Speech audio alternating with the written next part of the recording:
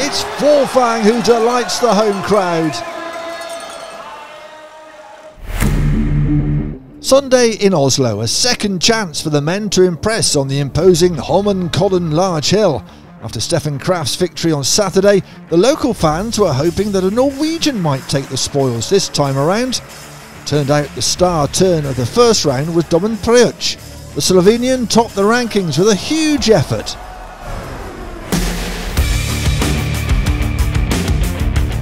Fist bumps all around. Inevitably, Kraft wasn't far behind and Johann A. Forfang led the home charge.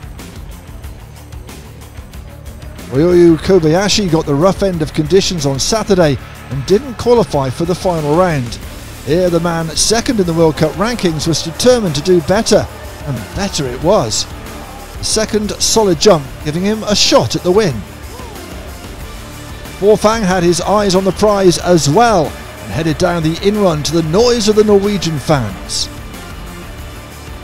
He just about made the landing, but absolutely nailed the distance, enough to go first.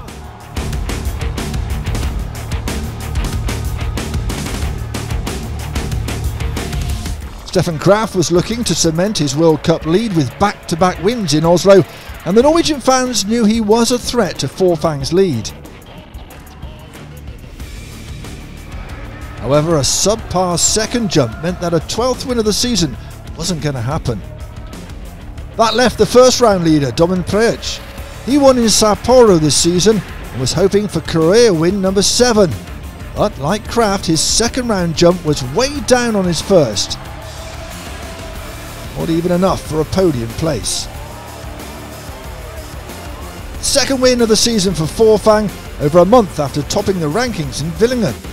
I feel that my jumping has been really good lately, and every jump I've had here in Holmenkollen has been quite good technical jumps, and so I knew that if the conditions would let me, then I would have a possibility.